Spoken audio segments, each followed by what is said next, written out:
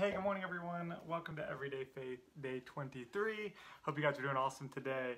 And excited to jump into the passage, the devotion today. Thank you, Ricky, for the last week or so. Thank you, Stephanie, for yesterday.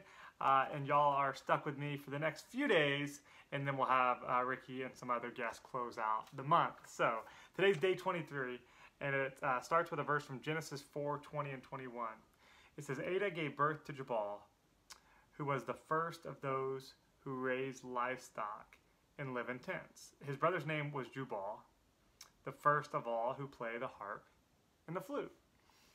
And you're thinking, well, what does that mean? Why are we talking about that? If you continue to read this, it says, have you ever thought about the fact that at some point in history, somebody, somewhere invented nearly everything you can think of?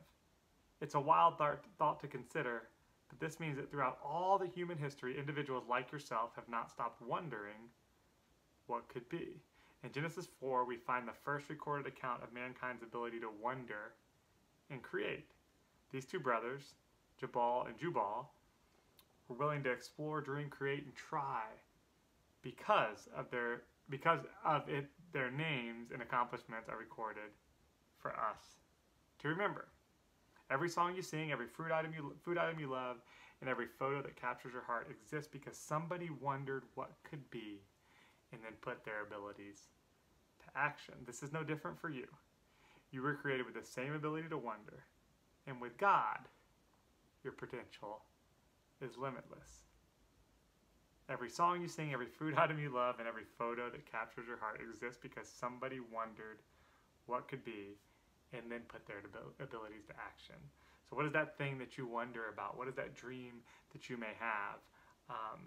It's great to sit back and think and dream and wonder, but what about taking action on some of these things, just like Jabal and Jubal did back in Genesis? I think that's a super neat thing, and I love have you ever thought about the fact that at some point in history, somebody somewhere invented nearly everything that we do, everything that we see, everything that happens within our day. And it continues to happen. People continue to wonder and dream and do.